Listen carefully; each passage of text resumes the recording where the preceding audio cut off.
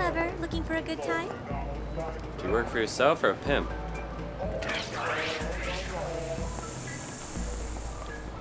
You look too young to be undercover. How old are you? 16. I'd be raping you. Turning tricks because you got fired from Fox News?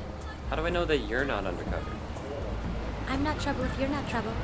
I swear by the Fifth Amendment. Do you have someplace to stay? Somewhere quiet, clean? You could eat off the floor. Or me.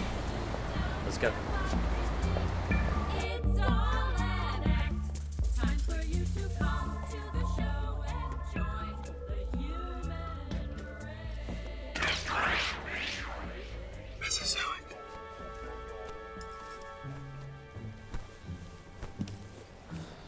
So, what kind of party are you looking for, sweetie? Well, what would you do for this? If that's real, it gets you all night with me and two of my sexiest friends. Girls or boys, any way you like. Well, I'm retrosexual, but I can tell you how I like it. All night, no friends, and something good to eat, a good night's rest, and coffee and cable news in the morning. And could you get change back for this? I want half of it in, Bendy's, FEMA's, Emiratis, Water, Aros. Federal Emergency Management Agency Director Lawrence Powers in his address to the National Law Enforcement Association last night. I can hear them now. The inner city war wages on. The terrorist cyber attack on the FEMA data center is just the latest example. This revolutionary agorist cadre is nothing less than an axis of evil. Drug lords, arms dealers, and anarchist terrorists.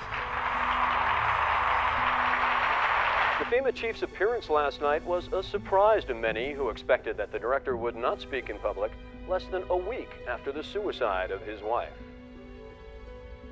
Private memorial services will be held today for economist Dr. Martin Vreeland, who died yesterday of a heart attack.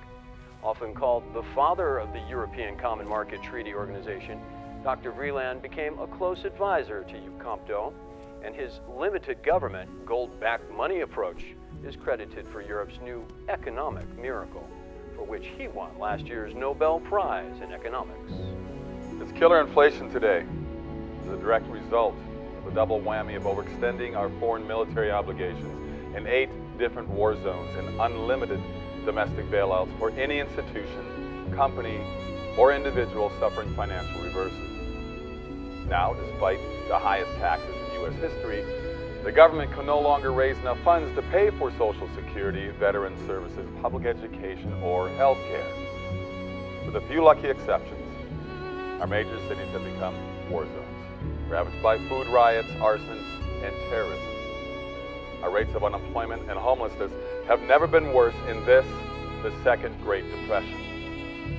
Once the U.S. federal government began paying off foreign creditors with funds the Federal Reserve Bank created out of nothing, our economic security and civil liberties were both doomed.